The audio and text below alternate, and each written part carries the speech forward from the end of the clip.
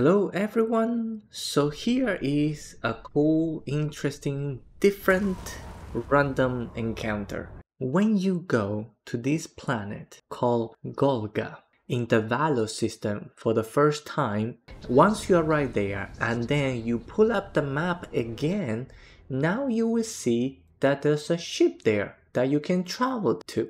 You will encounter this UC ship trying to extract some research information from a satellite in a minefield in space. What you have to do is basically really slowly get to that satellite and extract the information. Once you get to within 500 meters, you will be able to get that information. If you touch one of the mines, everything blows up, including that UC ship, so you do not get the reward anymore.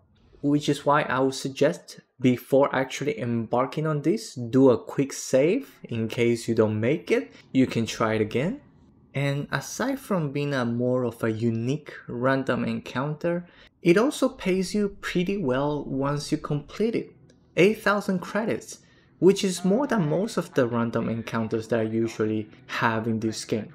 And after you finish, while you're still in this system, this planet in the middle, I think it's called Prax, an icon will also pop up about a star station. It turns out it's a trade authority star station that is overrun by pirates. And if you go in there and you help out the security guard and you finish the mission, you may find some good loot here. I didn't. RNG was not good to me in this mission, so hopefully you have better luck. Anyway, just something extra for me to share with you guys. Alright, I hope you all enjoyed the game, have fun, and I'll see you all in the next video.